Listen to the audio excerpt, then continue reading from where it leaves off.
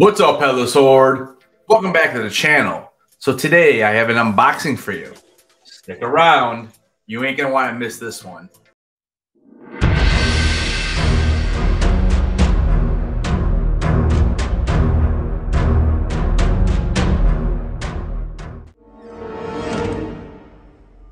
Hello there. I am the king. What's up, everybody? Before we get to the unboxing, don't forget to smash that like button, subscribe if you haven't, and let's get to it. Now, before we get to this one, yes, finally, after about 3 years of waiting, we have the Black Widow snowsuit from Black Widow the movie. Unfortunately, there is damage on the back of the box, which I'll show you here in a moment. But I actually got another box in today. So we're going to open this guy up and see what's in there. This is from Hasbro. And we have the Clone Wars Darth Maul. So it's pretty cool because you can split that lightsaber in two. And yeah, that's pretty cool. So that will go nicely with my Ahsoka Pop. Now I just need to have Sam Witwer sign this bad boy. So pretty excited to have that. And Hasbro always does a nice job shipping. There's no damage. It's pretty minty. I'll put this in a figure shield, and Mr. Maul will be all packaged up nicely for the next time I can meet Sam. All right, so let's get to the Black Widow. So the box is pretty cool. So we have that, and then this part does slide off the top. Now, originally, when I was looking at this, unfortunately, it does have a crease up here. So right in here, you can see it right there. It's actually a little bumpy. It doesn't come across as too bad on the camera, but it actually is quite bumpy. So I'm probably going to contact Sideshow because, again, you know, just like Mondo, for some reason, they have to ship these in these lame boxes, and they're just not good. And then on the back, again, it's almost in the same spot. You can see it better in the black, so it's right there. Yep. Not quite happy about that. Because I do sometimes like to put these back in the boxes and just keep them.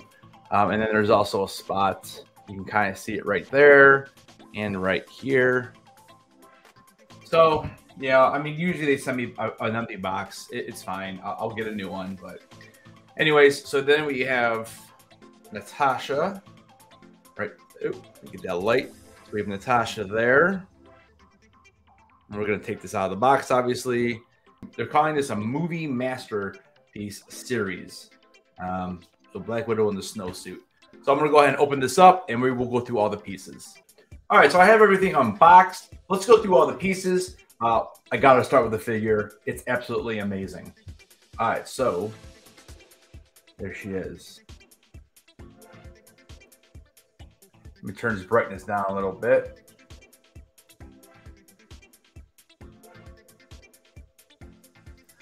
So you don't get any other head sculpts.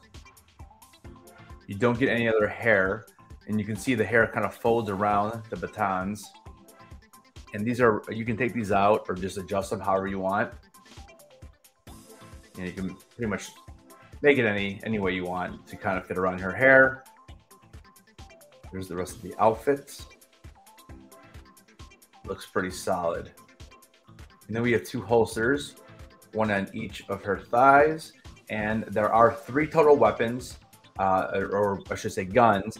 The 2 of the guns will fit in there. The 1 gun will not fit in there. I really like what they've done with these figures lately because you don't even get to see the you know, the way they bend. You can see it bends, and it doesn't. It just still has like the material, so you can't really see it.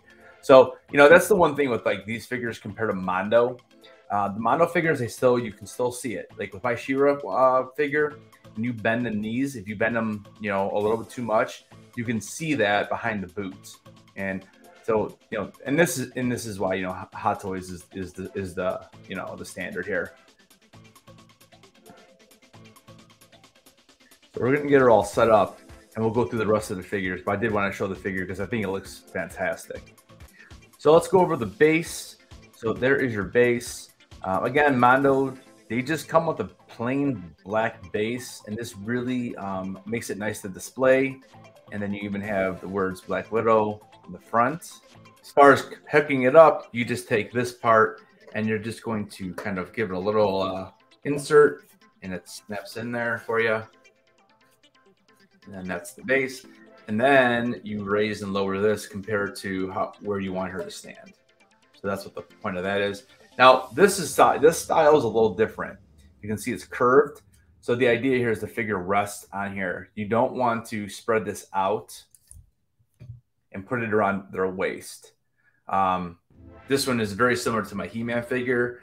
It takes some adjusting and some playing around with, though, to actually get her to sit on there, because I do find that they foul a little bit easier, but it's also nice because you don't see the metal around their waist.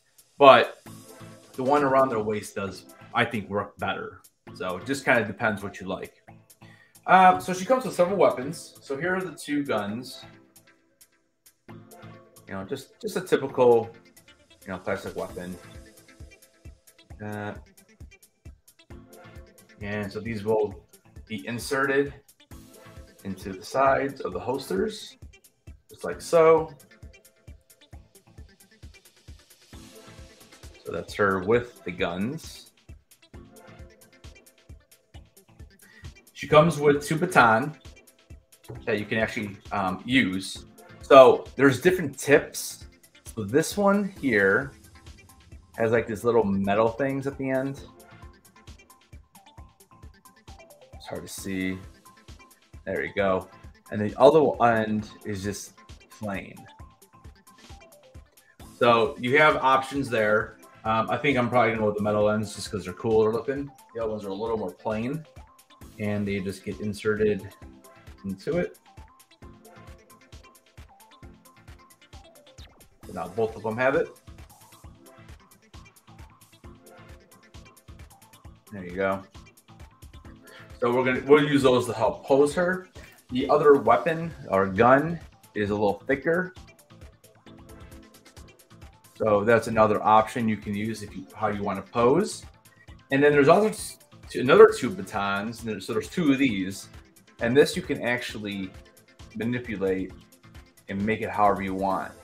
And it comes with the little end here, little sharp end. So I don't know. I mean, these are okay. I mean, they're pretty cool because you can move and stuff. But I'm gonna go more. I'm gonna go with more of the straight ones. I think I can get a better pose. But I would definitely play around with these as well. She comes with so she has the full fist. There's the full fist. And I'm going to turn this camera down a little bit so you guys can see it. There's the full fist. And then we have a couple different style hands. We have these, so they're wide open. So you're not going to bear a grip or anything with these. And then we have another style. So this style you may be able to hold batons with because you can see they're a little bit more closed. Right there. And right there. These definitely will hold the baton.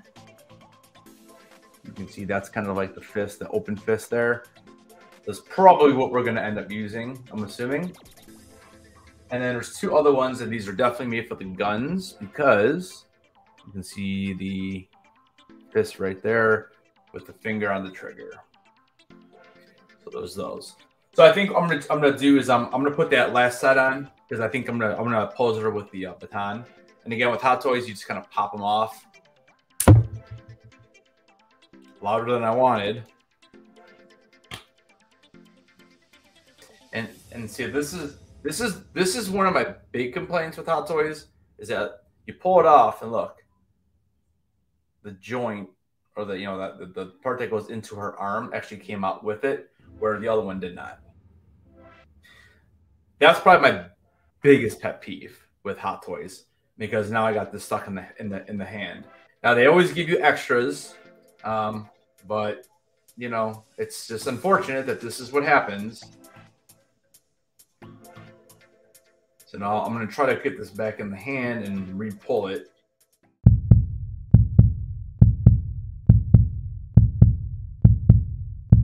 All right, so what I've done is I've taken out the fist and I've inserted the hands for the batons. Now I'm gonna be honest with you, like off camera, this took me a while. Like it's not easy to do. I have several Star Wars hot toys. Definitely not as difficult. Like I don't know why. Maybe it's because the forearms are so skinny and thin, and the ball joint is just that much smaller. But man, oh man, it definitely took me some time to get that in there. But I did. It makes me not want to ever switch the fist again, unfortunately. I took out the batons from the back because obviously if they're out of their back, then she'd be holding them, so it kind of makes sense. So the grip just goes like this. Not super tight, but if you just display it, it's not going to go anywhere. And then here's the other one. So again, not super tight, not awful. But so there she is with the baton. So I'm going to go ahead and set her up on the stand and get her in pose, and we'll see what we can do. All right, so I spent some time modeling this thing. So there we go. So I have her kind of with a like a little straddle step there. And I have the batons down to her sides. The guns are in. Like I said, the baton is out of her like backpack. Even though I think I'm going to put them back in, just because I think it looks better, overall. I have her kind of her head down and just a touch off to the to her right side. And yeah, there you go. It took me a while to get the legs set up correctly. I can still see on the back one, there's a little bit in, like, I feel like I need to fix a little bit of that, but I can play around with that. And I'm probably going to have her displayed in a case like this. So, yeah, overall, I'm pretty happy with it.